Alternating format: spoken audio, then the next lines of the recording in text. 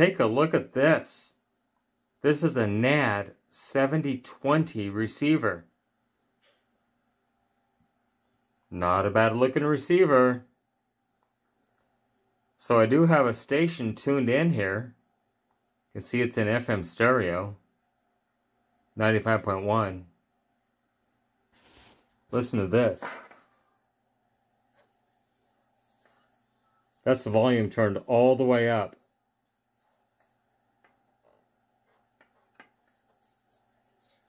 AM is the exact same way.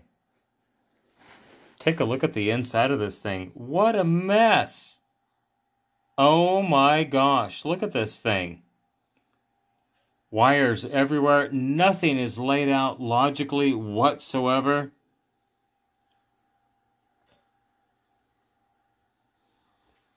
It does have some beefy transistors down there. MJ2955s and 2N3055 complementary pairs. This thing is only rated at 20 watts per channel, but look at the size of that power transformer. It's definitely underrated. There's the power supply board back there with the big filter caps on it. But listen to this. So if I reach around and I touch the pre-out and main ends,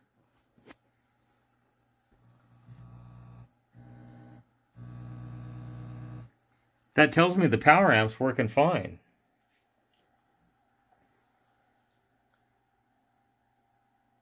Big old open gang tuning cap.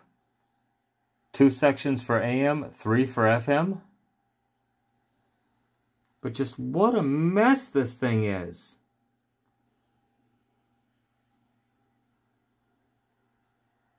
One huge circuit board with just random parts scattered everywhere. Oh my goodness.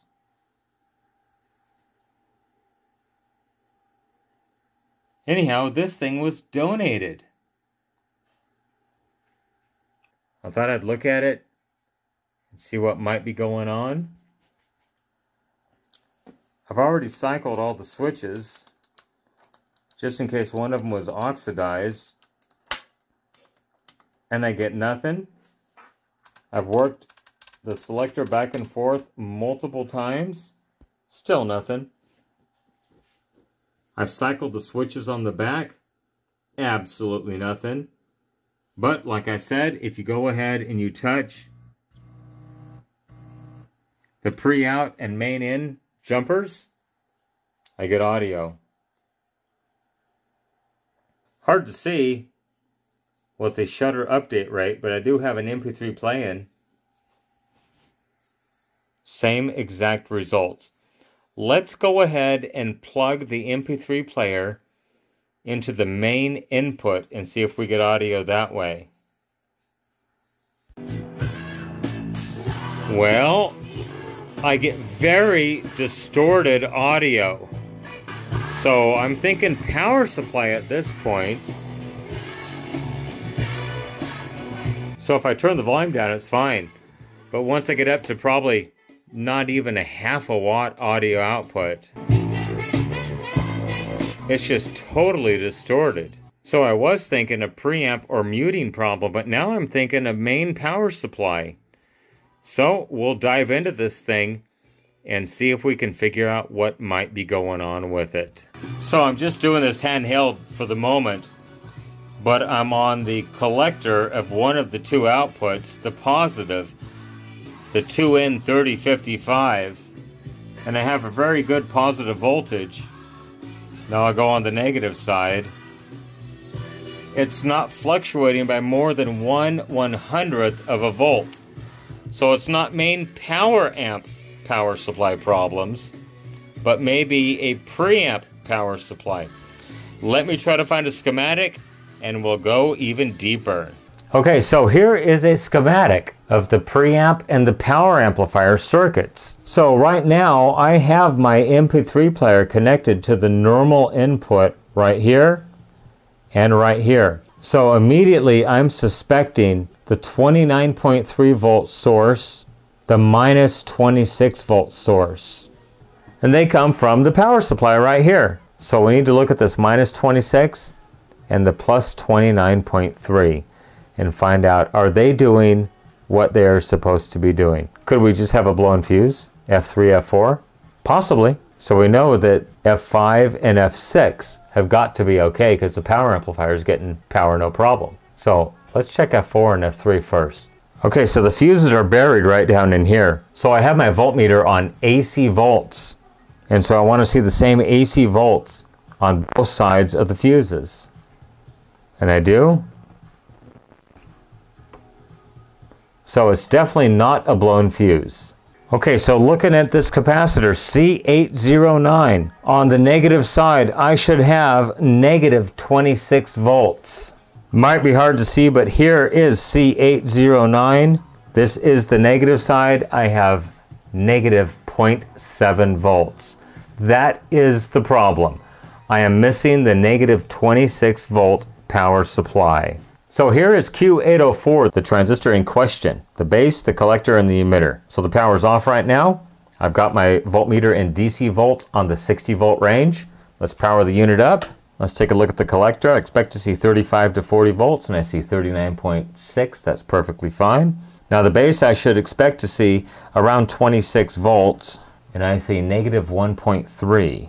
I should see negative 26. And the emitter, I see negative 0.75. That is the problem, but it's not being driven. That's the problem. I need to see close to negative 26 volts right here. So let's go ahead and look at Q801. That's the positive output regulator, and that one lives right here. So on the emitter, I should see about 40 volts, 39.5.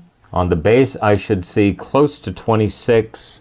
Let's see, that was a 29 volt output, so I should see about 29 volts on the base. I see 14.4, and the collector, the exact same voltage, 14.4, jumping around. Let's do an ohm meter test on that transistor. Let me kill the power, and let's just check ohms from base to collector.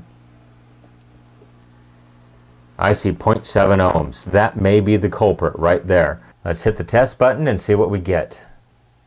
Pins 1 to 2, 21.5 K, and pins 2 to 3, 0.17 ohms. That is definitely a problem. All right, transistor is replaced. Let's go ahead and take a look first at the emitter voltage.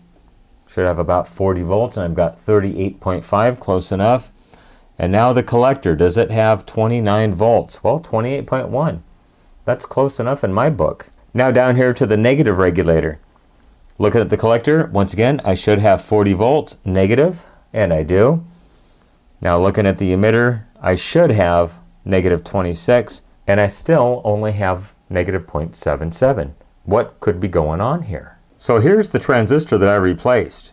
It was shorted base to collector. That got back my 29 volt source, well 28 volts. That's close enough in my book once again. I'm still not getting anything down here. And I noticed there's a resistor divider network right here. So I've got a 39K and then a 33K. So I think they designed this so with the negative 26 and the positive 29, we'd get close to 0 volts right here when it's operating correctly. So with this being close to 0 and this divider network, I would expect to see almost half of the 29 volts at this point. So probably about 13 or 14 volts right here. So let's take a look at that junction between R809 and R810 and see what we've got right here. We should have about 14 volts, and I think they did that to turn this circuit on to get it to start regulating. Once it starts to regulate, then the divider changes, and it just, based on the resistor values and the divider network, regulates it to just slightly less than this output on the negative side. So let's take a look and see if we indeed have about 13 or 14 volts on this point right here on the side of R806 and the positive of C807. So between these 2 points is R809. I should have about negative 29 volts on one side, and I'd expect to see about 13 volts on the other side, but I see negative 0.7 volts. So is it just simply that resistor is open? Let's go ahead and take it out of the circuit and see what it measures. Well, instead of using the ohm meter, I'll go ahead and use the MK168 because it does measure resistors as well. And it reads 38.5 K. So I'm suspecting more and more that this capacitor right here, C807, is shorted. Let's go ahead and find it, remove it, and give it a test as well. All right, C807 is out. Let's give it a test. See if it checks like a capacitor or a resistor. 64 ohms. That is the problem. Let's go ahead and throw another one in it. Okay, power's on. I got my little MP3 player connected up here. Let's hit play. Turn up the volume on it.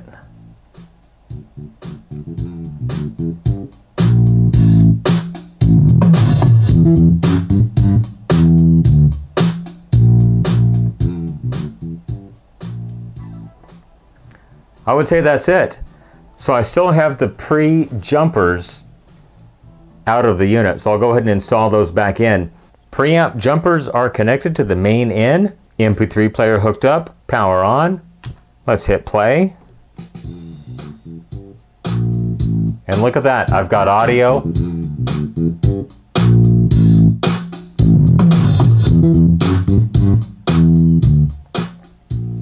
Working absolutely perfect.